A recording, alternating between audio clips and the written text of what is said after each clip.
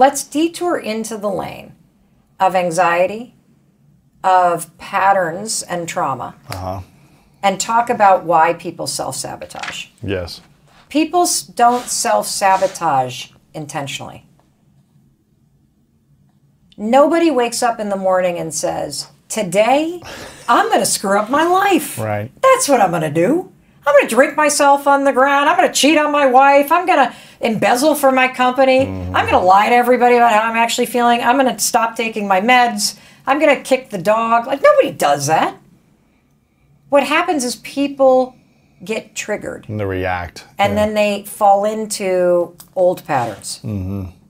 And so what happens, I believe, in relationships in particular, or jobs, where you're like, this time it's going to be different, is it's different for the first 3 to 6 months when it's novel, and when you're intentional, and when everything counts. But then when you got to face yourself.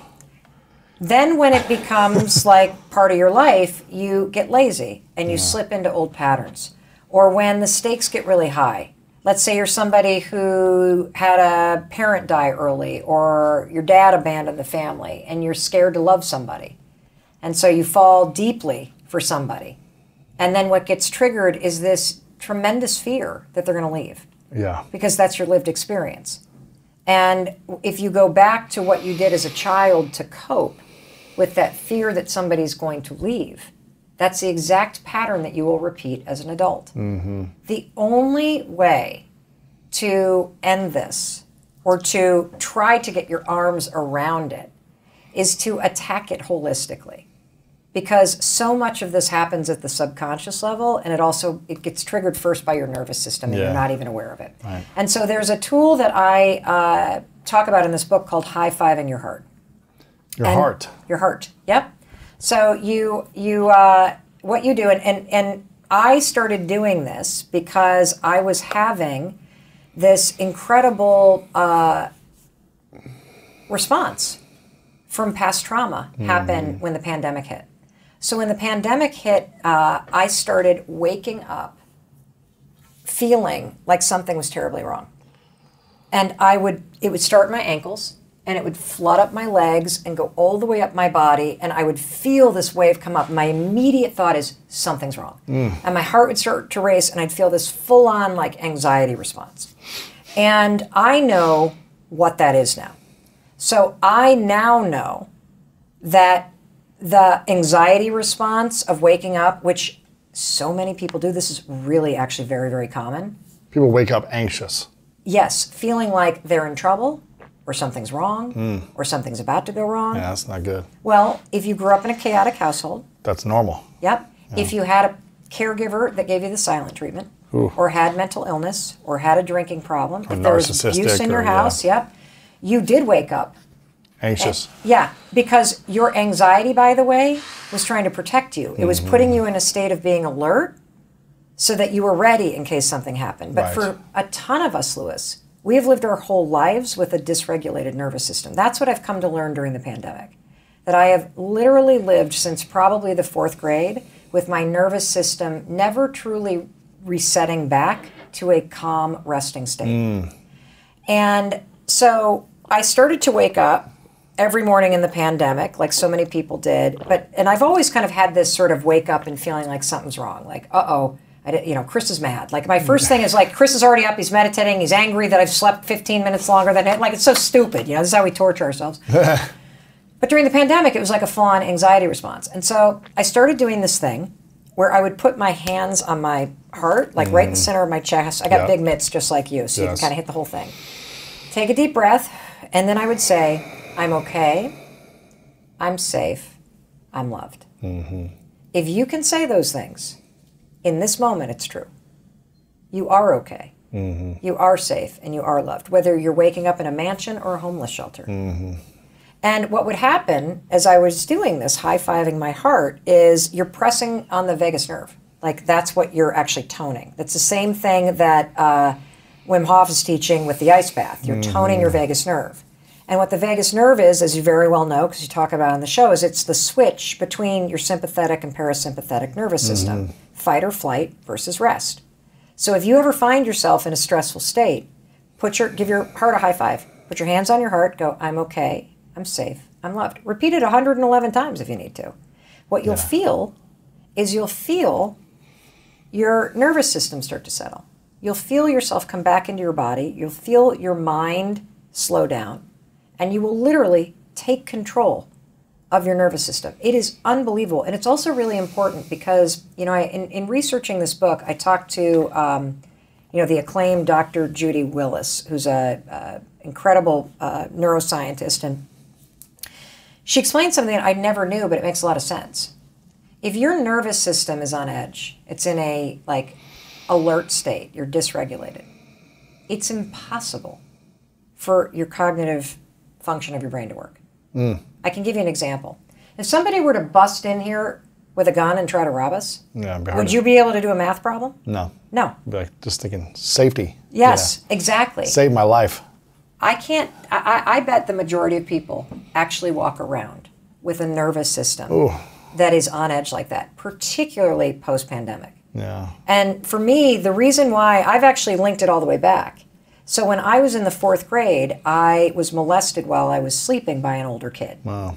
And in the kind of array of things that can happen in terms of sexual abuse, mine was very tame. Yeah. Like, it was a one-time incident. It was a kid who was slightly older than me.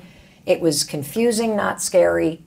I just possumed, disassociated, don't even remember how it ended. And for a long time, I didn't even remember it. And then I remembered it when I was 28 years old. And I believe that the reason why I have always woken up in a state on edge is because of that incident. Since the 4th grade? Yes. Wow. And the thing is, Lewis, is that the morning's a trigger. If you have that stored in your body, something happened to you, something's wrong, because something was wrong. And you don't have the tools, and no kid does, to smooth out your nervous system and heal the trauma, that trauma lives in your body. Yes. And so I believe most self-sabotaging behavior that people continue to repeat is nothing but stored trauma and your best ability to cope with it when it was happening. That's why we sabotage. Yes. So I don't think it's intentional. I really don't. Like, even somebody who's diagnosed with narcissistic personality disorder, they don't know that they have that. Right. Like, they're not it's like such a programmed behavior. There's no, I'm going to go do that. I'm in love with this person. Let's go screw it up. Right. That's not what happens. And this is also why I'm telling you, I know I'm crazy passionate about this topic of this standing in front of the mirror and changing how you see yourself. If you don't get a hold of that story, I'm worthless, I'm unlovable, I screw everything up, I'm a bad person, I'm not good enough, nothing works out for me. If you don't change that and start cheering yourself forward, you will stay locked in these self-sabotaging patterns because you will act in a way that you believe it subconsciously or unconsciously. I know, it's heavy. Oh, sorry, keep swearing. It's all good, yeah. I think about your brain as being in two modes. Two modes to your brain that you need to know about. There's autopilot. We've all experienced that. You drive to work and get there and you're like, oh, who drove the car? Oh my God. Like, I don't even remember driving the car here. Yeah. Well, you did, Lewis. You drove the car. But the thing is that you were in the mode of your brain that's called autopilot. Well, what is autopilot? Autopilot is the interior part of your brain. You'll hear neuroscientists and psychologists talk about the basal ganglia. Very important thing to understand is that there's a part of your brain that its entire job is basically to execute your habits. Habits, big fancy word, means something very simple. Behaviors that you repeat without even thinking about it. When you pull your pants on in the morning, I guarantee you either put your left or your right leg in first. And you have to stop and think about which one it is, don't you? But not when you're putting your pants on. Right, exactly. Because that behavior is what researchers call a habit loop. It gets encoded as a closed loop system right here. Now, the problem for most of us is that half of the day we're on autopilot. And that's not me making a guess. That's what researchers that study habits and study psychology say. That half of your day, you're basically kind of checked out and you're on autopilot. And when you're checked out and you're on autopilot, any behavior pattern that you repeat can take over. And guess what are behavior patterns that we repeat? Thinking patterns. So self-doubt, worry, procrastination, overthinking, analysis paralysis, fear. Those are all thinking patterns that are habits. One of the most important things that I want people to understand is that you're actually not a worrier. You have a habit of worrying. Big difference. You're not a procrastinator. You have a habit of procrastinating. Big difference. And when you understand that any behavior pattern, whether it is a thinking pattern like you doubt yourself all the time, or you get trapped upstairs noodling everything and you can never get started, or whether it's a behavior pattern like you drink too much, or you snap at your kids, or you micromanage your team. Every one of those behavior patterns and thinking patterns can actually be interrupted and replaced using science. Now, let's talk about the second part of the brain.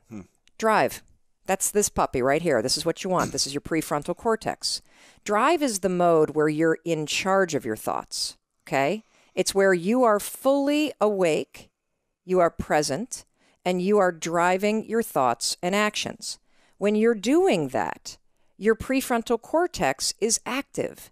The prefrontal cortex is the part of the brain that you need in order to learn new behavior, in order to do something difficult, in order to do something uncertain, in order to do strategic thinking. So I'm going to give you an example. So I'm a righty. If I were to try to write with my left hand, Lewis is going to torture me and tie my hand behind my back and make me do this. I could do it. It would look like I was writing with my foot. And if Lewis came up to me and said, "Hey, Mel, you want some bulletproof coffee?" I'd be like, "Lewis, I'm trying to concentrate. I can't do this."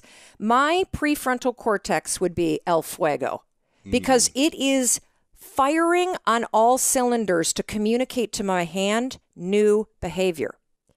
So the thing that's cool about that is that you can use a simple trick. The moment you feel yourself hesitate, the moment you've got one of those moments where you know that you need to, this is that moment that Lewis talks to you about where you got to step outside of your comfort zone and you've got to lean into your passion and you've got to really take some risks and you got to feel the fear and you got to do it anyway. That's the moment where you just woke up and now you got a decision to make. Are you going to drift back into the habits or are you going to awaken your prefrontal cortex and drive forward and focus and do something new? And so the work that I've been doing and speaking about is all about the 5-second rule, which is a trick that I invented by mistake that helps you manually switch, no joke, your brain. It turns off and interrupts the part of the brain that is where all your habits and your behavior patterns are encoded, and it awakens your prefrontal cortex, which in 5 seconds flat allows your brain to help you change. And so, anyway, I love it. I was rambling on and on because you went on this thing about how your patterns can be destructive and nobody teaches us, and that's absolutely right. And what I want everybody to get out of this conversation between us is that you cannot control how you feel. You cannot control what triggers you, and the fact that you may rise up with anger, you may rise up with self-doubt, you may have anxiety, fill your body, but you can always control what you think and how you behave. And we spend way too much time trying to focus on manipulating how we feel about things and not enough time practicing the skills of controlling your behavior and your thoughts. Because if you can control your behavior and your thoughts, then the way you feel will be different. 100%. And a lot of us are sitting around waiting to feel ready, waiting to feel courageous, waiting to feel confident, waiting for the right time. And that's not ever coming. Ever. Ever. You're not going to change your life up here. You only change it through action. And so to me, I did this interview with your friend Tom, and we talked about how motivation is garbage, and somebody memed it and went crazy. And so the point that I was trying to make is that motivation is great if you feel motivated, but it's garbage, and it's a losing bet to wait to feel ready. Because your body's not designed that way, and neither is your brain. And so I want everybody to understand that, first of all, You can't control the things that trigger you and the fact that you're going to feel afraid and you're going to feel doubt and you're going to feel uncertain. But you can always interrupt that feeling and take control in the moment and actually shift what you're thinking and shift how you behave. Yeah. And, the bigger the dream, the more fear you're going to have. Even if Totally. you feel like you've conquered the fear of something, in order to grow, you've got to take on some new challenge. And there's going to be uncertainty. There's going to be some stress, or there's going to be some worry, or there's going to be some ego checking, and there's going to be some identity crisis. Yeah. So there's always going to be this fear that could arise. Always. I mean, do you feel like once you'd mastered this that you have no more fear? Me? Yeah. No, the fear still comes, but I have 100% control of what I think and do. Right. So one of the things that is important for me to put on the table is that a lot of times, people look at where you are now. And so they'll see me on television, or they'll see that TED Talk, or maybe you'll be in an audience of 20,000 people in the American Airlines Center, and I'm on stage, and you're like, wow, that chick must have just been more than confident. I hate her. The fact is, that's not at all how I was. When I was 19, I started having crazy panic attacks. And they got so bad that I took medication, and medication was a godsend for me. I took Zoloft for 2 decades. When I had our first daughter, who is now 17 years old, the postpartum depression was so bad that they put me on Ativan, which turns you into a zombie, and I could not be left alone with her. So when it comes to self-doubt and to how we can torture ourselves with our thoughts, boy, have I lived that nightmare. And as I started to use the 5-second rule, which we're going to get into, and everything about my life changed, because when people first learn the rule, what you're going to start doing is you're going to start using the rule to push yourself to do things that are annoying. You're going to push yourself to get up on time. You're going to push yourself to work on your business plan. You're going to push yourself to make calls that are scary. You're going to push yourself to get to the gym. You're going to push yourself to speak up more at work. You're going to push yourself to put the booze down. Behavioral. And then you're going to start to actually use it to change the thinking patterns that are self-sabotaging. So I, 4 years ago, wondered, as I started to see myself go from facing bankruptcy to building a figure biggest. What happened for me is I started to say, okay, this is a really cool little trick to bring out the most powerful side of you, but can I use this to actually cure myself of anxiety? And the answer is yes, you can. And 4 years ago, I went off Zoloft and I started using the 5-second rule, which I'm going to explain in 1 second, to interrupt the patterns of worry and self-doubt, which, by the way, anxiety is nothing more than the habit of worrying, spiraling out of control. And body feelings triggering now the habit of obsessive worrying that turns into anxiety and then kind of escalates to panic. I started using the 5-second rule to interrupt my thoughts every time I would feel that kind of worry kick in. And because the prefrontal cortex is awakened when you use it, your mind is now ready to take on a totally different thought. It's a very different strategy than just trying to switch the channel on what you're thinking, because you're actually inserting the step that nobody talks about, which is switching the gears in your mind so that your mind can actually take and believe the thinking. You have this incredible family motto that I would love for every family to adopt this, but can you share it with us? So in our family, we have a mantra, which is to never worry alone. And that's true of us as parents and also of our kids. And what I hope to instill in my kids with that mantra is the idea that we are worthy of support. We are worthy of being held and nurtured and supported when we are having setbacks. We are not our setbacks. Our worth is our worth. And when we worry with others, we feel validated. We hear our worth. We see it in the support that others give us. We get that social proof that we are valued no matter what. Whatever you do, don't worry alone. That's when we get into trouble. So reach out for support. We think as parents, our job is to raise self-reliant, independent adults. And that is an important thing to do. But there is a more profound lesson that our kids need to learn if we want to raise them to be healthy. And that is the skills of interdependence, how to rely on others and how to have others rely on them in healthy ways. And so that's where the don't worry alone comes from, is part of the skills that I'm trying to teach my kids of interdependence. Oh, wow. That's so important. You're right. And we do focus on kind of pulling yourself up by your bootstraps and being self-reliant and taking responsibility. That modeling healthy connection and interdependence, getting support when you need support, talking about your feelings, that we got to model that too. And if you're not, you're teaching somebody to suffer in silence the way that so many of us have for generations. One other thing that I love that you wrote about was this idea that being good enough is way better than being perfect. Why is that? Yes. So I talk about this in the book that when my oldest was born almost 18 years ago, I thought about going back to graduate school to get a PhD in psychology so that I could be the perfect parent with the latest research. And I know, crazy, right? Yes. And what I found is that perfection as a parent does not serve me and it does not serve my kids. What serves us both better is this idea of being good enough. And the good enough mother is responsive to her kids' needs. She doesn't meet every need because she can't. Only, no one can. But to be responsive, to acknowledge it, to validate the need, and to do the best that you can do. And that takes us off the hook as parents, not needing to be perfect. And it helps our kids, regulate their emotions when they get a little bit disappointed and frustrated that they can't have the perfect parent in this situation. It reminds me of this thing that you wrote, that the difference between getting a 91% on a test and a 99 is having a good life. That is it. That is it. And, as parents, I certainly fell into this trap myself. The idea that we had to put our needs behind our kids at every turn.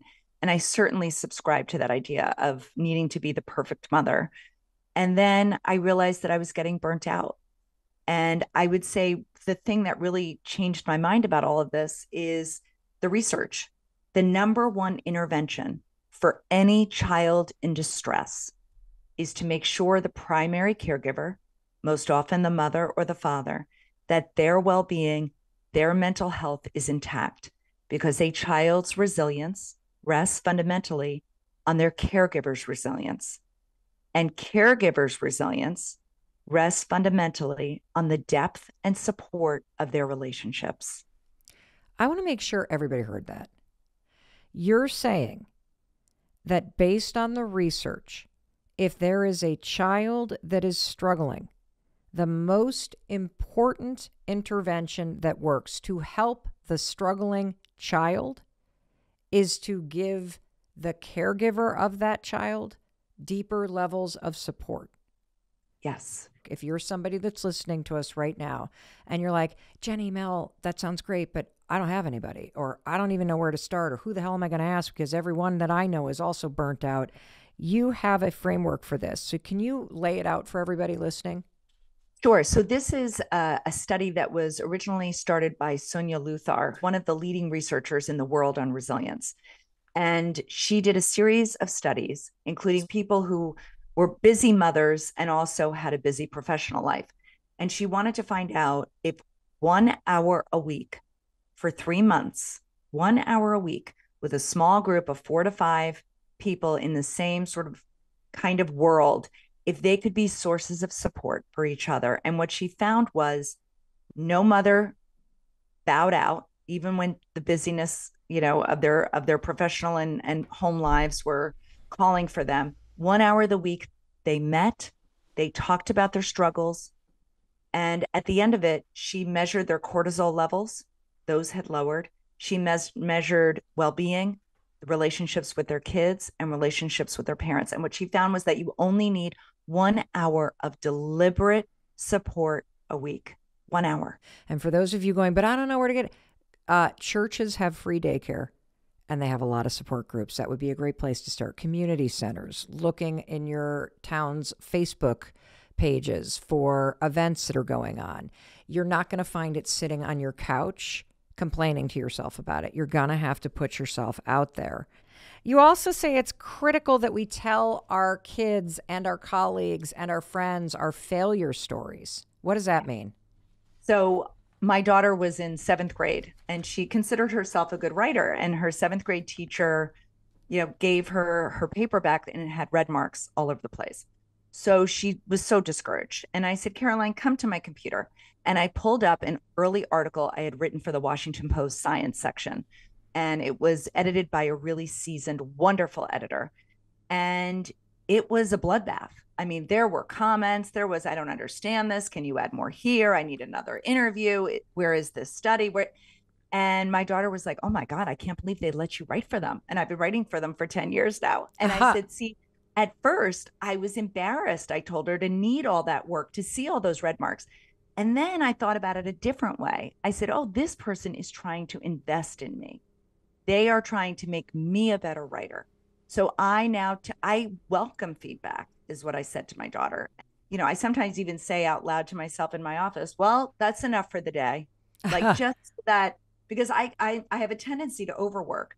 And so I have to put the brakes on myself. And I want to model that out loud to my kids. You have a nicer way of saying, I'm always like, well, I just fucked up again. And then they're like, Mom, $1 in the swear jar. I'm like, I'm going to be paying for your college tuition with the amount I'm swearing around here because I screw up all the freaking time. In this video, I'm going to show you the specific way that you can use the 5-second rule to stop doubting yourself and worrying so much. Now, a lot of people will tell you, oh, just think positive, or try not to worry. It sounds simple, but it's not easy. And the reason why it's not easy is because it doesn't work. And actually, research shows that when you try to ignore your worries, it can actually make them worse. Look, I understand this topic more than most people because I struggled for decades, not only with worrying and self-doubt, I actually suffered from anxiety and panic attacks for almost 25 years. And in fact, I took Zoloft for 2 decades to control my anxiety. Using the 5-second rule, I've not only been able to stop worrying and doubting myself, I've cured myself of anxiety, and I've been off meds for more than 4 years. I'm panic attack free, and I almost never, ever worry about anything. And you can teach yourself to do the exact same thing using the rule. First, here's what I want you to know. You're not a worrier. A lot of us call ourselves a worrier, right? Oh, I'm a worrier. You're not a worrier. You have a habit of worrying. That's a very big difference. You've allowed your mind to drift and linger on negative thoughts so many times, it's now a pattern of behavior that you repeat, and you don't even realize it. And that's actually good news, because that means that you and I can use the science of habits to break the habit of worrying and the habit of doubting yourself. In the language of habit research, the 5-second rule is what psychologists call a starting ritual. It's a tool that you can use that will interrupt the negative thought patterns that are encoded in your brain as habits and trigger positive new thought and behavior patterns. The 5-second rule is shockingly effective because it works with all the latest research about habits. What I've learned using the 5-second rule is that I do in fact have control over what I think. And when you use the 5-second rule, you'll discover that you do too. Here's how you're going to use the rule. The moment that you feel your thoughts drift, and have you ever noticed how worrying and self-doubt, they have a way of literally like taking you away from a situation. You can feel your mind go from the present moment to drifting to something negative. Maybe you're sitting at a meeting at work and suddenly you start talking down at yourself and doubting yourself. It happens like that.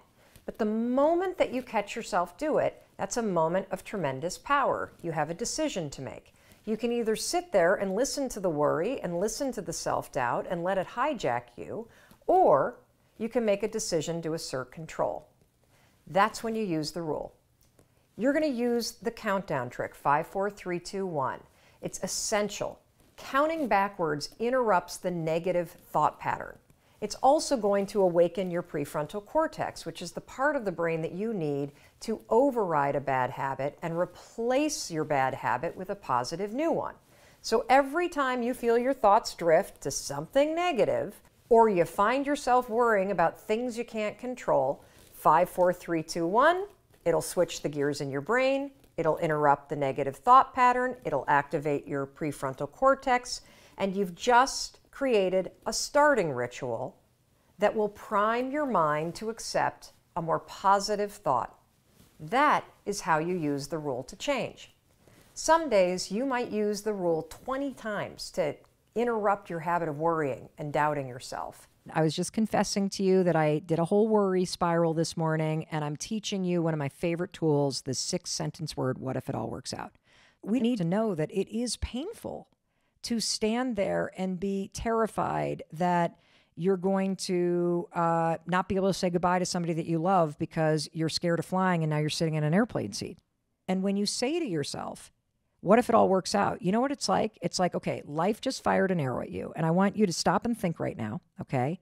What is an arrow that life fired at you? And think about something going on in your life right now. And in order to get you thinking about this, I'm going to bring in our global audience because I knew I wanted to talk about this. So we put up something on Instagram real quick, and you guys respond like, oh my gosh, moths to a flame. It's incredible. I love you. And I asked, what would your life be like if you didn't worry about anything? And what are you worrying about right now? And so let me tell you some of the arrows that life is throwing at people. I'm scared of flying. This is Sylvia. And I always worry because I feel out of control that I'm going to die on the plane flight. And here's the second arrow. You ready? That she's firing. What if I can't say goodbye? What if this is it? That's the second arrow. It's fine to be afraid of flying, but why are you torturing yourself with all these horrible thoughts? Instead, I want you to reach up and grab that second arrow that you're aiming at yourself with your worries in midair. I want you to yank it out of the air by going, what if it all works out? What if this plane lands? What if I not only get to see all these people that I love and say goodbye, but I'm the last one standing in my family. I outlive them all. What if it all works out? Here's another one. Maggie, annual reviews are coming up. Mm-hmm. Boom, that's an arrow in the heart. That's the first arrow. It is nerve-wracking. That's true. But why does Maggie need to go, what if I get fired? What if I'm the one that gets laid off? What's going to happen to my kids? How am I going to pay for groceries? That is the second arrow. That's why you need, what if it all works out? You reach up, you grab it, you grab it, you grab it, you grab it. Here's another one. Here's a really, really important one from Gabby. I'm going through a divorce. Boom, arrow straight to the heart. Even when you know it's the best thing, it's still painful, isn't it? That's what happens in your life. But the second arrow, what if I never, ever have the life that I actually want? You got to stop that shit from hitting your head. You got to stop firing that stuff right at yourself. That's why you got to reach up with these 6 words. What if it all works out? What if it all works out? What if getting divorced is painful, but it's the best thing that ever happened to me? What if this divorce is really challenging right now, but I'm going to emerge stronger and a better version of myself, and my kids are going to be better, and that's going to open the door to me being in a healthier, more supportive relationship? What if this is the best thing that ever happened to me, even though it's the hardest thing that ever happened to me? Isn't that awesome? This is how you stop firing that second arrow at yourself. Here's another one. There are natural disasters in the news all the time in the area that I live in. That's an arrow every time you see a natural disaster. But why do you have to fire the second one at yourself? What if the mudslide takes out my house? What if the volcano erupts here? What if the floods come and they wipe out that thing? It hasn't happened yet. So why on earth are you causing yourself this pain? I'll tell you why. Because we're used to doing it. This is what we do reflexively. Life fires an arrow and then we fire the second one. And so this is why what if it all works out isn't just putting lipstick on a pig or icing a shitty situation over with some like positive gloss. This is actually using science to combat your shitty habits of torturing yourself. This is you intervening with logic, because if something bad hasn't happened, how does worrying about it help you right now? If you don't know what's actually going to happen, how does worrying about it or assuming the worst case going to make things better? It's not. In fact, you experience the pain twice because you experience the anticipation of it. And let's just say you are going to get fired. And look, I've been fired twice. I have been literally brought into somebody's office and told I'm doing a terrible job and let go. It is the worst. And then the second you leave, once you get over the humiliation of the whole thing, it's the most liberating thing that ever happens to you, because you typically only get fired from a job that you can't stand anyway, or that you know that you're not performing in, which is the case.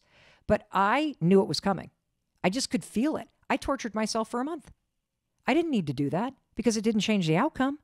If anything, it made me experience it over and over and over. And I'll tell you, anticipating it, way worse than what actually happened. If I had just said to myself for those 30 days, what if it all works out, Mel? What if you do get fired and it's the best thing that ever happened? What if you're not going to get fired, but this is a wake-up call for you to step it up and actually start performing a little bit better? It allows you to stop experiencing so much pain. Actually, yesterday, I did this before I flew to Salt Lake because I was racing around the house. I couldn't find my freaking computer charger. I couldn't find my passport. I couldn't find the bag that I normally put my travel equipment in. And I was racing around. I was freaking out. I was like, oh my God, I only have 15 minutes before I got to go. What if I don't find it? And I was like, Mel, stop. What if it all works out? What if you suddenly find the charger? Or better yet, you're an adult. You can get to an airport and buy a charger. So instead of literally firing arrows at yourself, you could stop firing it and focus. And that's why this is super, super important. I'm going to talk about the other reason why it's critical that you not escalate situations with this unnecessary worrying, okay? Here, let me give you some other ones from our audience.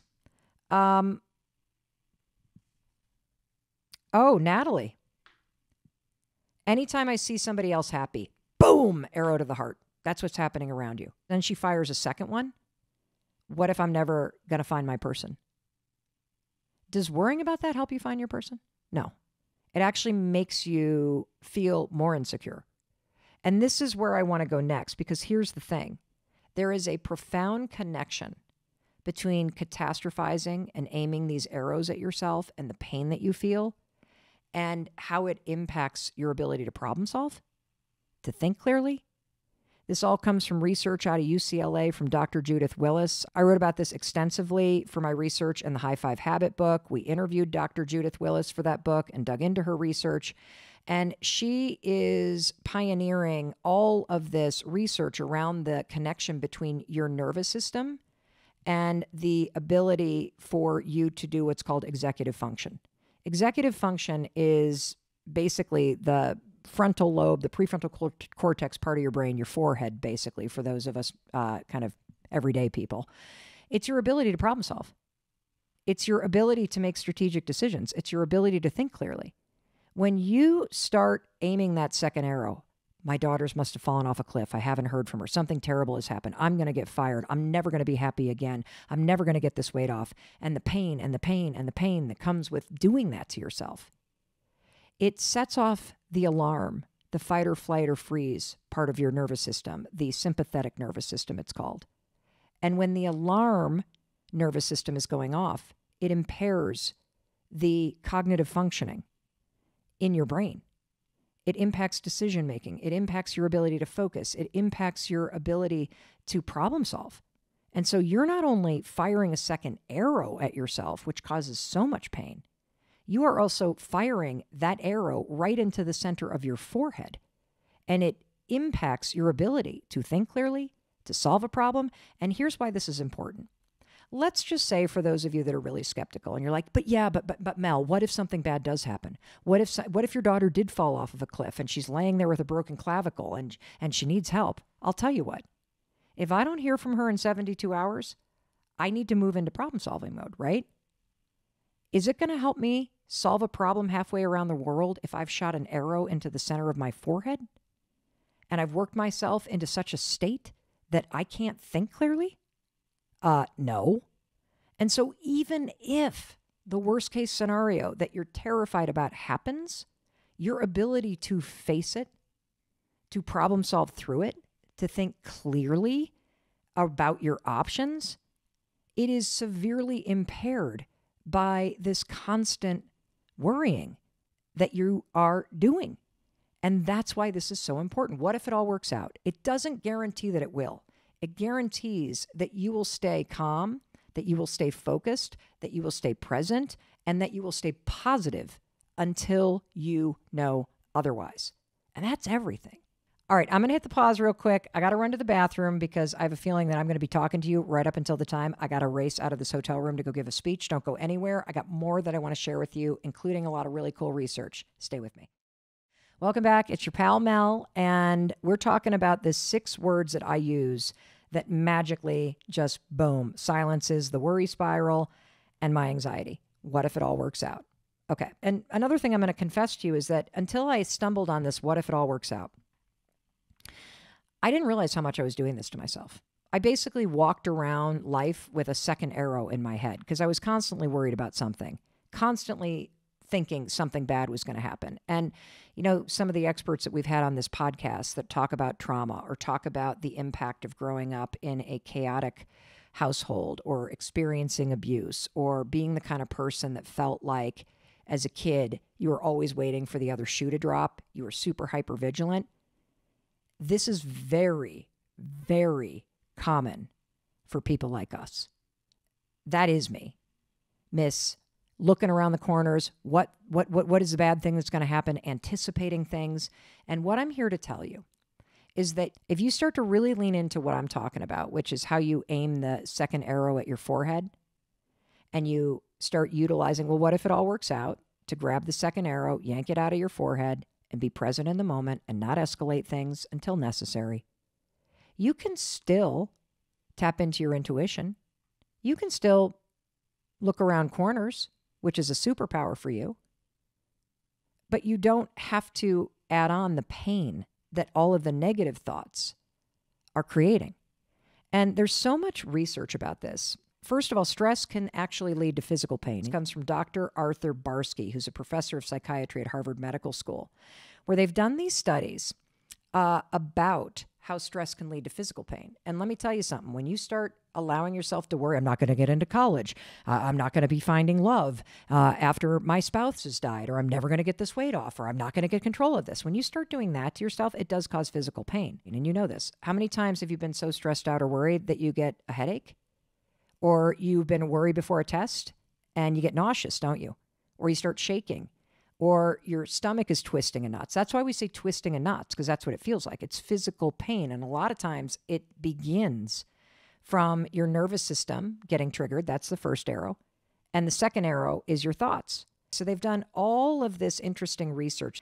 And what they have been able to prove in studies is that the neural pathways in your brain that indicate physical pain, the same ones light up when you have a painful thought. And it is painful to think that you're never going to be happy. It is painful to think you're not going to see your loved ones again. It is painful to think that you're never going to achieve your dreams, or that you're never going to amount to something. That's why I want you to stop it. Scientists have also done this really interesting study where they looked at math anxiety. So math anxiety is literally just feeling stressed out and worried when you're about to do math problems. And the anticipation of doing math prompts a similar brain reaction as when you experience pain. And the researcher, who is a professor of psychology at the University of Chicago and the leading expert on math anxiety, said that it is the equivalent of burning one's hand on a hot stove. And I love knowing this research because it allows you to stop and go, it is true. Because it is painful. It's painful to think these thoughts. And that's why I want you to really steal these 6 words from me. What if it all works out? I also want you to steal this Buddhist teaching and proverb that when misfortune or stress or something doesn't meet your expectations or something painful happens in your life, that is the first arrow. Hits you right in the heart. But the second arrow is the one that you fire back at yourself into the center of your forehead based on what you think about what just happened. And that's the piece that you have control over. Yes, you will always think negative thoughts, but you don't have to escalate it. You don't have to stay there. And you can use these 6 words, what if it all works out, and logic to pause that spiral and to question your thinking. And when you question yourself, well, what if it all works out? The fact is, it just might, right? Like, you don't know. You haven't even entertained that possibility because you've been so busy firing arrows at your forehead. You didn't even stop to think, well, there's a whole different possibility here. And based on the research of Penn State, 91% of the time, that's the possibility. So what the hell am I all worked up about? Because getting worked up, as we know, based on the research at UCLA and from Dr. Judith Willis, it doesn't help me. And here's the final piece. I believe in you. And I believe in your ability to face the things that are painful in your life. And I also believe in your ability to problem solve and to rise to these moments where life is painful and life is challenging. And if something bad is going to happen, I want you to not face it with an arrow in your head. I want you to have your full capacity to think clearly, to ask for help, to solve whatever issue is happening in your life. And that's why this is also important.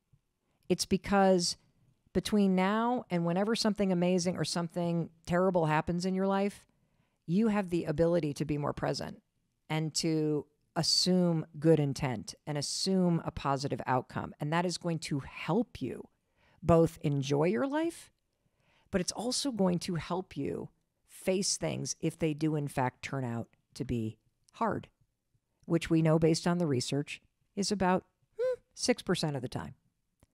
Those are odds I'm willing to play with. I'm willing to play with those odds. I'm willing to bet that things are okay. I'm willing to bet on you and me and our ability to be more positive, to be more optimistic, to be more trusting, and to live in that space until we know otherwise. Doesn't that sound like a good idea? I think it does too. When you train yourself to reach up and grab that second arrow before it hits your forehead, because you don't know. You don't know. So you might as well coach yourself to think something positive will happen. You might as well learn how to default to positive ideation, where you say, this could be the best thing that ever happens to me. This isn't easy, but I trust that I'm going to grow through it. I don't know what I'm doing, but I think I can figure it out. This is more difficult than I thought it would be, but boy, am I proud of myself for doing this. When you can default to positive ideation, I haven't heard from her in 2 days. She must be having the time of her life. I haven't heard from her in 2 days, but I saw that sunrise, which means she's probably so busy with all the friends she made up there because she was also taking photos of other people up there.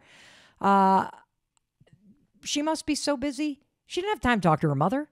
And wouldn't that be the most amazing thing that could happen if you went on a 4-month solo backpacking trip as a 24-year-old woman? To be so caught up in the moment that you don't have time to check in at home. Boy, wouldn't that be a beautiful thing? And that's what I am telling myself, because that's what I believe is true.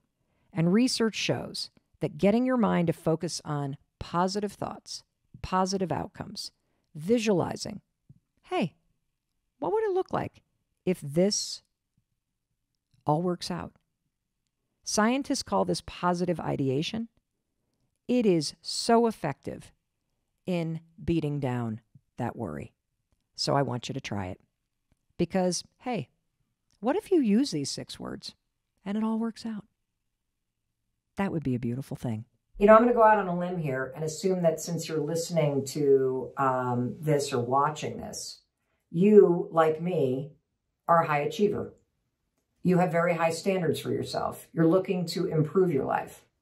Well, I want to flag a very big mistake that took me 52 years to uncover and to change my own life. And it is the single biggest and most profound change that I have ever discovered, and it is this. At a very young age, I started to realize, and I think, you know, we all have this epiphany where we go, oh, holy cow. When I get good grades, my parents like me and they love me. I get a lot of positive attention when I make the football team. I'm really feeling loved when I make the cheerleading squad. Ooh, when I got into that college or had that major or made that money or bought that nice car, people really gave me a lot of positive attention.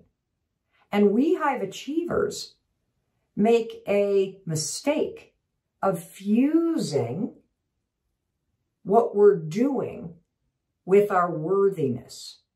We start to believe that we are only worthy of celebration, support, and love when we are doing something that is worth celebrating or worth validating or worth cheering for.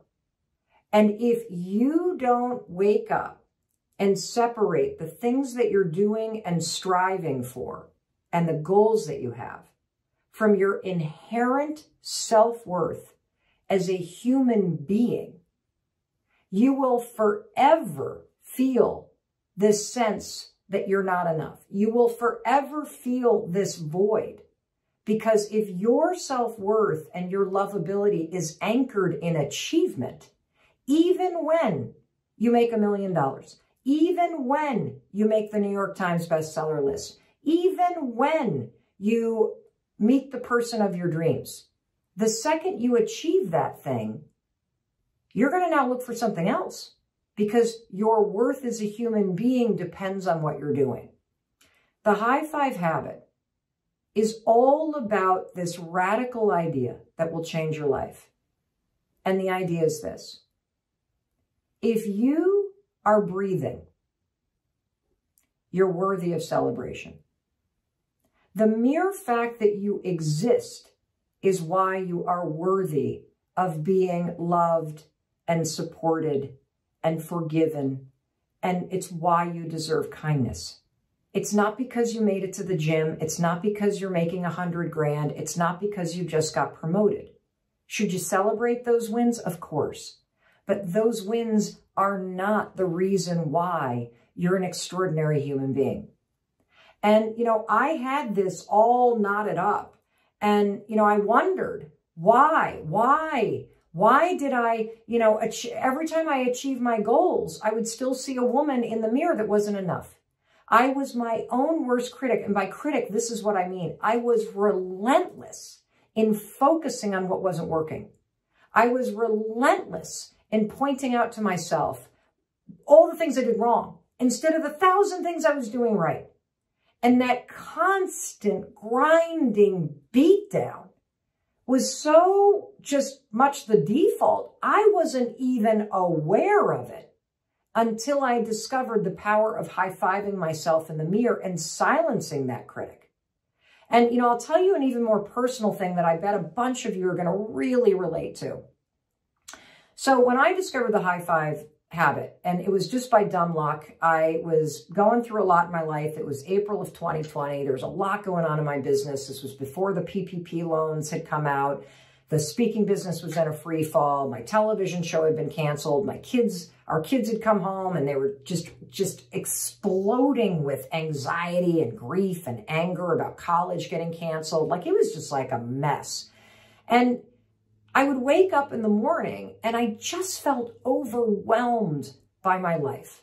And it doesn't even matter what's going on in the backdrop, because I think we've all had that experience where you just feel overwhelmed by your to-do list. You feel overwhelmed by how busy your life is. You feel overwhelmed by the issues that you're facing. Even though there's other amazing things going on, it's like the overwhelm that drags you down. And so I'm standing in the bathroom and I look at myself in the mirror and I immediately begin with the beat down. I'm like, oh God, you look terrible.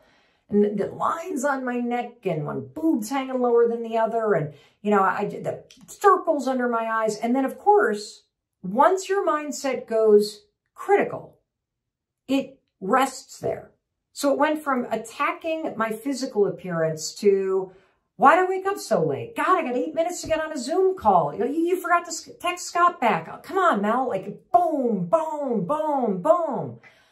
No grace, no kindness, no compassion. That's how I started my day. And in this moment, on a random morning on April 2020, all of a sudden, this is divine intervention. There is no question.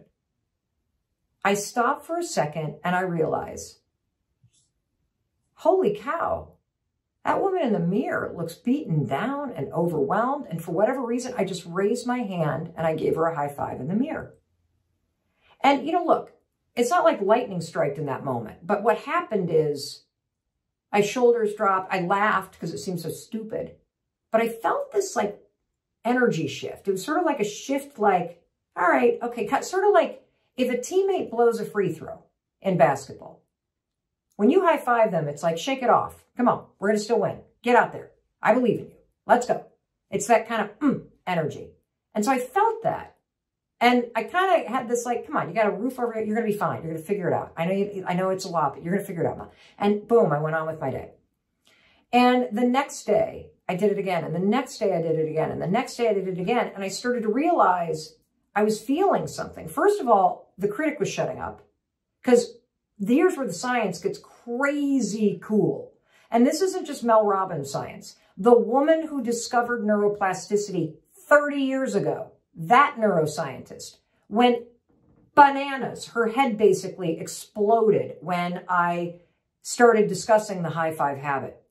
Here's what we know happens when you add a simple high five to your morning routine. Number one, you get a drip of dopamine. And dopamine is critical. The reason why dopamine is critical is because it boosts your mood.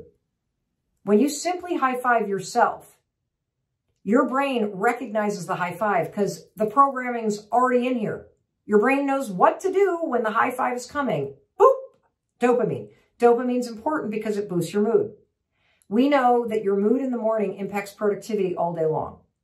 Second thing that it does, as you go to raise your hand, the first time you do it, you're going to be thinking, Mel, Scott, you two have lost me on this. This is so stupid. Like your critic is going to be going because this part of your brain is going to be engaged.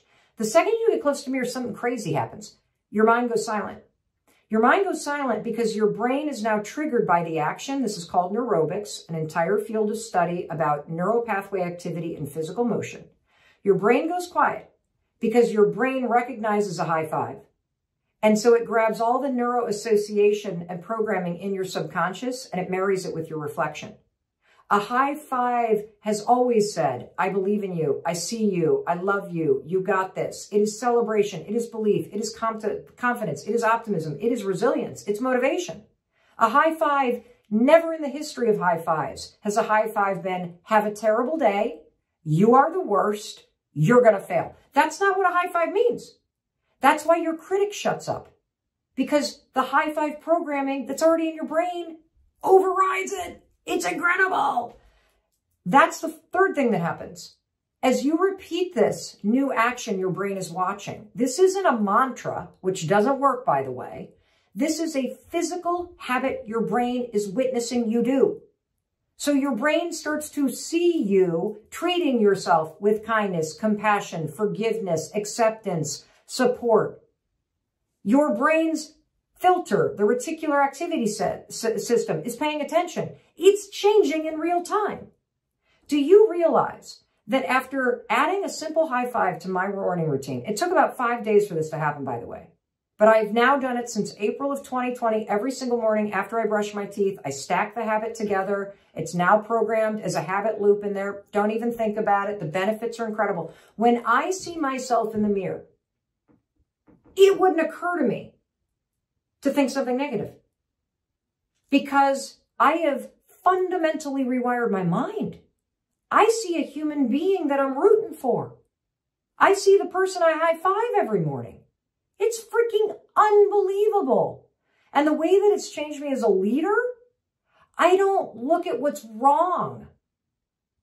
I focus on what's working. Like, it's unbelievable to have a default that you have intentionally programmed in that's optimistic, encouraging, supportive.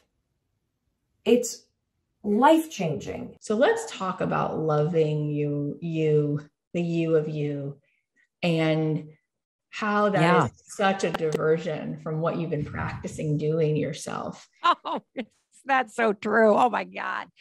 You know, it's so funny because here I invent this thing called the 5-second rule out of dumb luck, drunk on bourbon. I literally share it by mistake on a TEDx stage. And I invented this thing to help me get out of bed during the worst moment of my life and finally face the issues that my husband and I had gotten ourselves into. It spreads around the world. I use the 5-second rule to build a business, to be productive, to, do. But it wasn't until I discovered the high five habit that I actually understood how deeply I had been betting against myself. How every step of the way I had been criticizing myself or focusing on what was going wrong. That when I stood in front of the mirror, Kathy, I did not see a successful woman. I did not see somebody that was, out there making a huge difference. I saw what was wrong with me. I think for the last 45 years, I have either criticized or ignored the woman I saw staring back at me in the mirror. And so, like the high five habit, I'm sorry, I just kept barging along. Is there something you wanted to? No, I'm just taking it in. You're right where you need to be. Keep going. And so, the high five habit, it did not begin like some big business strategy. I didn't go, okay, I had the 5-second rule. I need to write a book about the 5, something. What is it? Like, let's manufacture something. Oh, Atomic Habits is good. Let's get a habit book. Like, that's not what happened, because that's not my brand of self-help. My brand of personal development and empowerment is hit rock bottom, have a challenging moment, resist change, and then come up with something that sounds so stupid and so ridiculous that it couldn't possibly be something that would actually work. And then when it actually starts working, not only for you, but people who follow you, you better fucking figure out how this thing works, Matt. Like, why is this working? And so the high five habit's no different. I have been trying to write a book, Kathy, for 5 years. The 5-second rule was self-published 5 years ago. I have dyslexia and ADHD.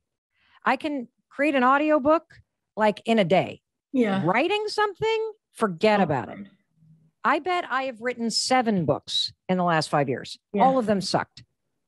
And what happened for me, this is not a pandemic book, but what happened for me, because we're all sick of hearing about the pandemic, but what happened for me is, when the COVID hit, we all have that moment. Like, I'm sure you remember the moment you knew, oh my God, like this is changing everything.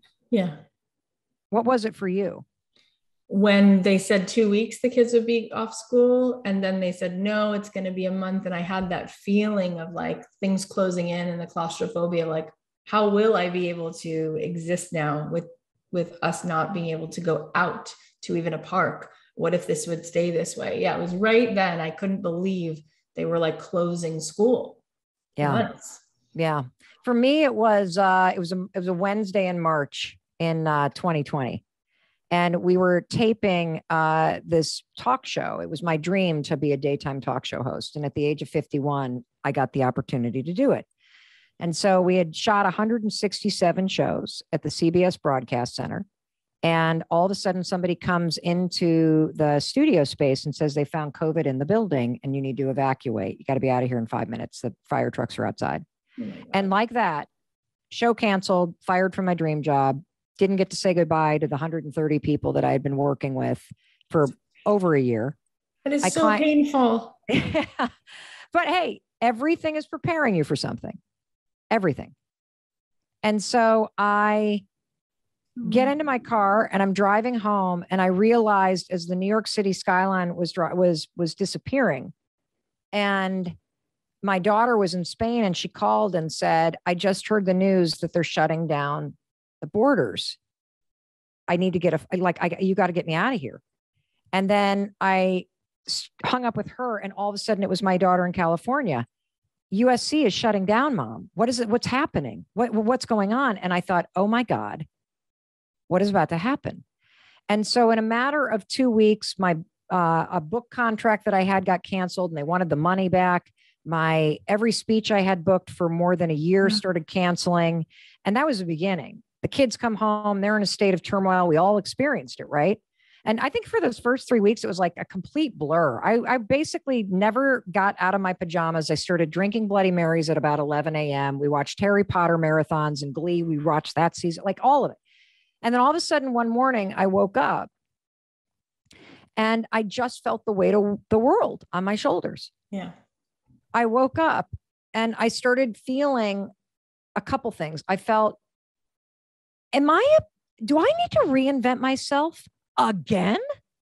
Oh my God.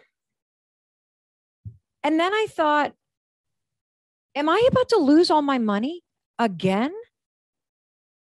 And I'm like, I'm too old for this shit. I've worked too hard. Like you go into that like mode where like, why is this happening to me?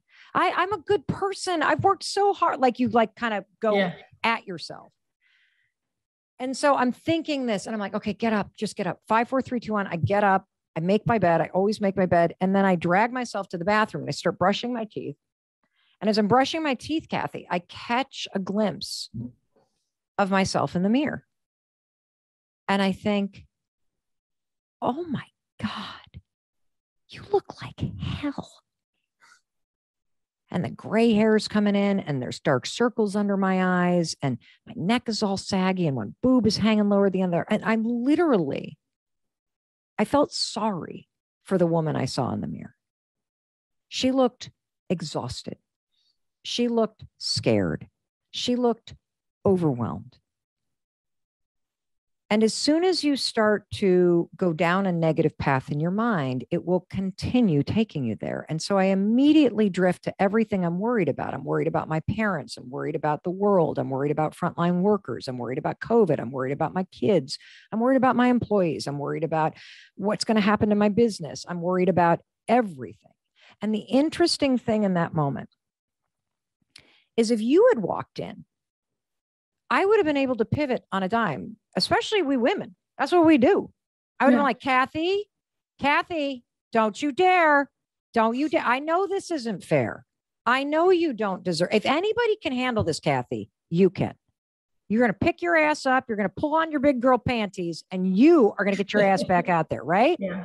You could do that for anybody else. But there I was without a bra on, my attitude in the gutter, overwhelmed by my life, stressed out, no energy, last on my list, an impossible amount of shit to deal with, just defeated. And I couldn't think of a damn thing to say to myself. And, you know, the other thing is I probably wouldn't have believed it anyway. Right.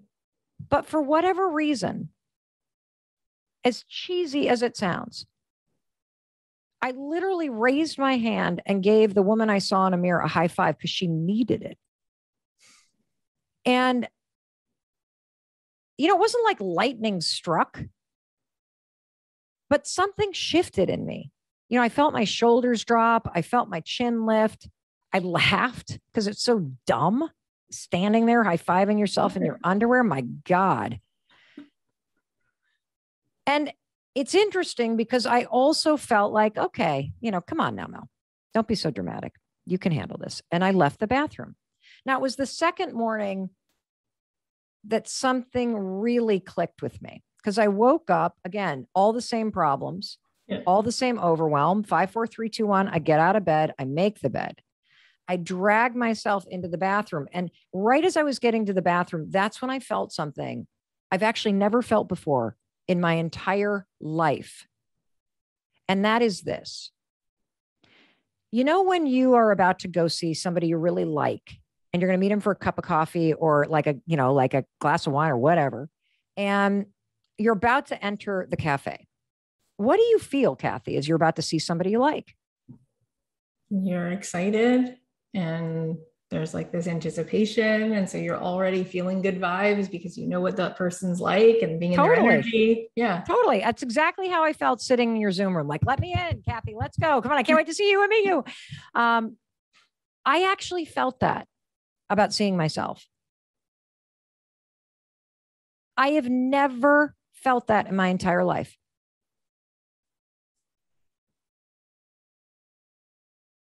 I have never been excited to see the human being, Mel Robbins. I have been excited to see my outfit. I've been excited to see if the eyeshadow looks good. I have never looked forward to seeing myself, the human. And so I walk in and I'm a little bit more present this morning. And I'm brushing my teeth and I put my toothbrush down and I take a moment. And I really look at myself And I don't even see my face. I see a human being. What's coming up for you?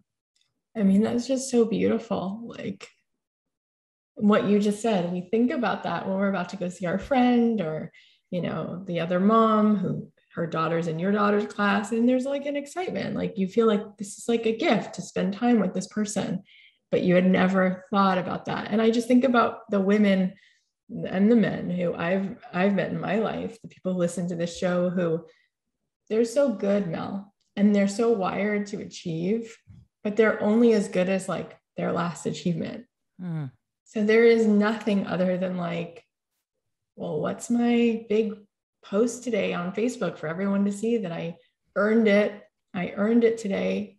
But like inherently, like me just being me, no, I've never heard anyone say like, what a gift to get to be in that person's energy, my own energy today with myself, to see myself. Yeah. It's everything. And so, you know, I sat and I looked at the woman I saw in the mirror and I thought to myself, well, who does she need me to be today? And what game in life matters to her? And how could I actually just like move the ball down the field today?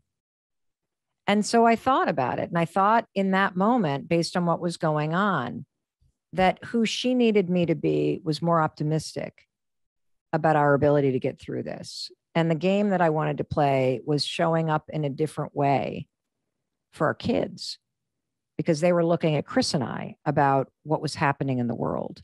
Yeah. And so I raised my hand and I like high-fived my reflection. And so there's a couple things that I just want to explain first about when, you know, you do this, because the beauty of this habit, and this is just the first habit in the book, and we're going to talk about it. And trust me, we are going to get down to the achievement stuff next, because it's really important part of why everybody resists high-fiving themselves and why they feel that it's weird. And I'm going to unpack that in a very methodical way, because thematically, when you feel that this is weird or you resist giving yourself this support and celebration, what's contained in the resistance is the key to understanding why you don't have what you want. And it's also the key to unlocking the cage that you're trapped in. First of all, love is an action. So write down on a piece of paper, what would you do to show a human being that you love them? What would I do? Yeah, what would you do? I'd be nice to them. I would say nice things to them. I would bring them coffee. I would give them a kiss. I would do a lot of things. Yeah, you'd compliment them. Yeah. Yeah. You'd encourage them to take care of themselves. You'd support them in their goals and dreams. Mm-hmm. You'd tell them good job when they do something great. You would reassure them when they fail. You need to do that to yourself. And this isn't just some cheese ball like thing. All of the research shows that being critical of yourself, which most of us are as a default, it is demotivating. And so one of the reasons, you know, I'll give you 2 hacks. One is get your ass out of bed, 5, 4, 3, 2, 1, and create a morning routine that really sets you up to feel supported and to feel encouraged and to feel clear about your own priorities. That's what love is. That's number 1. Number 2, please add to your morning routine the high five habit. Here's how you do it. When you stand in front of the mirror after you brush your teeth, I want you to do this right after you brush your teeth, because based on research, if most people brush their teeth. Yes. And if we stack this new habit with something you already do, it's going to encode much faster. Yeah. Put your toothbrush down, look in the mirror. Based on our research, Dr. Hyman, 50% of men and women cannot do this part. We did a study where we had 164,000 people in 91 countries take what I call the high five challenge. You can just go to high5challenge.com, high5challenge.com to do this. And all you're going to do is practice the high five habit 5 days in a row. 50% of men and women could not look at themselves in the eye. Why? They don't like the person they see. Mm-hmm. If you can't look at yourself in the eye, that is a habit of self-rejection that begins your morning. All you're going to do after you look yourself in the eyes, which is the hardest part for most people, is raise your hand and high five the human being you see in the mirror. It sounds profoundly stupid, but wait to hear the neuroscience. Yeah. So you have, for your entire life, Dr. Hyman, high-fived other people. That's right. What is a high five? The action. Celebration. Communicate. Yeah. Celebration. What else does it communicate? Fun. Yeah. Love. Yeah. If you're in a huddle and a teammate fucks up a play, and you come back to the huddle and you high five somebody who just screwed something up, what are you saying to them? You love them. They're okay. It didn't matter. Yeah. Get back in there. I believe in you. All of that programming with the physical action of a high five is already in your brain. When you high five yourself in the mirror, guess what happens to all that programming? That's get rewritten. To you, to your reflection. You've never high fived a human being, Dr. Hyman, and thought, I hate your ass. You suck. Definitely not. I hope you lose. But that's what we think about ourselves. Yeah. How could you have done that? You're a loser. You're never going to be loved. Like you screwed up that many times. When you go to high five yourself, you're going to notice a couple interesting things. Number one, the critic in your head shuts up because the programming is only positive. It won't allow the critic to speak. And in less than 5 days, a funny thing happens. It completely changes how you view yourself. You see yourself as a teammate that you're going through life with. You see yourself as somebody who deserves to be encouraged and cared for and loved. And then there's all this incredible impact. Like you get a release of dopamine. It taps into the celebratory energy of your nervous system. So it boosts your mood, which helps with productivity. It is profound. And it is a silent action that you do every morning that taps into programming and chemicals and all this goodness. It's already in your mind, body, and spirit. And it's free and takes seconds. Yes. And the results are profound. It's all in the book. And it's all research driven, right? Oh, yeah. The high five habit. Yeah. It's pretty awesome. Check it out. You see, Nina did the high five challenge with me, and she had a powerful breakthrough. This is what she wrote, everybody. I have been living with body dysmorphia for more than 20 years.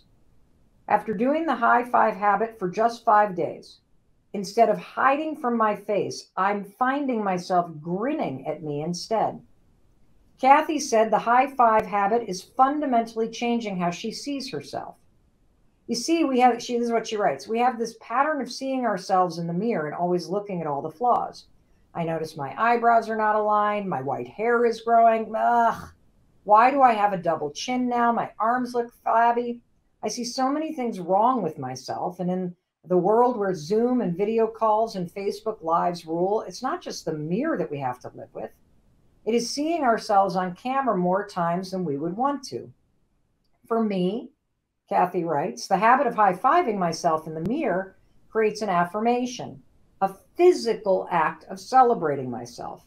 The act alone forces me to look at my face, my body in a different light, a brighter light, a kinder light, a more compassionate and joyful way. I found I cannot high-five myself and say bad things in the mirror. You know, that's true. You can't high-five yourself and think something or say something bad. It's neurologically impossible because of the programming associated with a high five that's already in your mind. This is why it's so powerful. We're unlocking neural associations that are already in your mind, everybody. You see, you deserve to be celebrated as you are right now. Not when you lose the weight. Not when you make more money. Not when you fall in love or get into graduate school. Because research shows when you learn how to love and accept yourself wherever you are right now, you will be better able to ride the ups and downs of your life. And by the way, accepting where you are right now is not about complacency, everybody. Accepting where you are and being kinder to yourself and treating yourself with a level of respect and self-worth is the secret to self-motivation. When you feel worthy, it's motivating. When you feel respected, it's inspiring. When you feel a sense of worthiness, you will feel worthy of bigger things in your life. You cannot not pound yourself into the ground and believe or feel motivated to change. It doesn't work that way based on the research. It's the opposite. This is why it's so hard. This is why you're struggling, everyone. Because you want these big things in your life and you deserve them. And you have goals and you have dreams and you have desires. But you stand in this present moment and you have all these hopes and dreams and desires for your life and for yourself. But what you do is you just punish yourself mentally. That's why you're not motivated. You have to learn how to be where you are right now, accept where you are, and know in your heart you still deserve to be treated with loving kindness and respect. And when you flip that switch in your brain, in your body, and in your spirit, you will be more motivated and inspired to walk toward the things that you deeply yearn for in life than you ever have before, because you will feel worthy of those things. It's so cool. You know, when you beat yourself up all day long, you're pounding yourself into the ground, and you're more vulnerable to feeling like you are being buried alive when life gets stressful. Everything starts to feel like a beatdown. But when you start to look at yourself in the mirror and accept yourself as you are right now and see a person who deserves celebration and support, you're going to tap back into that natural motivation, celebration, and resilience that you were born with. Because you weren't always like this. We are on page 53 right here, everybody. This is one of my favorite parts of the book. Page 53 in chapter 4, and I'm going to read it to you right now. I'm Mel Robbins, and we're reading from chapter 4, page 53 of my instant best-selling book that is changing people's lives. It's called The High Five Habit. Here we go. You ready? Everything I'm about to teach you is already in you. That's the coolest thing about the High Five Habit. We're tapping stuff that's in you. Self-love is your birthright. As a baby, you loved the very sight of yourself.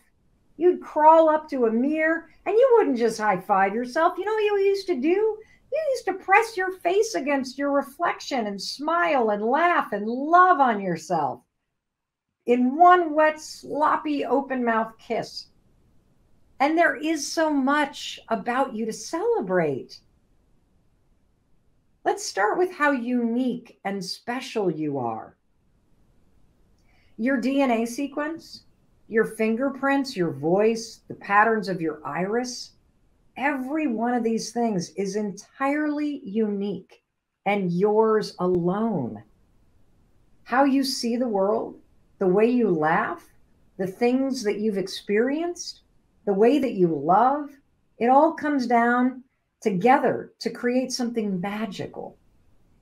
You are the only you that will ever exist. Each one of your distinctive gifts and talents is a phenomenon because they are unique to you. And you need to celebrate that shit. And you know what? You are so much stronger than you give yourself credit for. Resilience is hardwired into your DNA. I mean, think about when you learned to crawl as a baby. You didn't try once and give up. You didn't lay on the floor and gaze morosely at the ceiling and say, well, I guess this is my life. It's time to throw in the towel. I'm never going to learn to crawl. I think I'll just sit here on this spot on the rug in my diapers and stare at the ceiling. No, you tried again and again because you didn't have words. So you couldn't tell yourself some sad story about how you just can't do it and you're not good enough or smart enough or strong enough. You know what you did? You kept trying. And eventually you pulled yourself across that floor. You're also naturally intelligent. You don't give yourself enough credit for this. By simply watching the people around you as a baby, you figured out how to coo and smile and crawl and scooch and eventually walk. And it didn't matter that you fell an average of 17 times an hour while you were learning to walk. You just kept trying. And that tenacity is still in you. And here's something else, everybody. Celebration is part of your DNA too. As a kid, every time you succeeded at something thrilling and new, you'd laugh and screech and raise your arms up above your head. If the music would play, you'd shake your booty and wiggle and jump around. You are perfectly designed to feel loved, resilient, joyous, and celebrated. That's why a stranger's high five feels so damn good. A high five strikes deep down to the core. It hits the you of you, and it reminds you of something you've forgotten, who you really are, and how you're meant to feel. Hey, it's Mel. Thank you so much for being here. If you enjoyed that video, by God, please subscribe because I don't want you to miss a thing. Thank you so much for being here. We've got so much amazing stuff coming. Thank you so much for sending this stuff to your friends and your family. I love you. We create these videos for you. So make sure you subscribe. Mwah.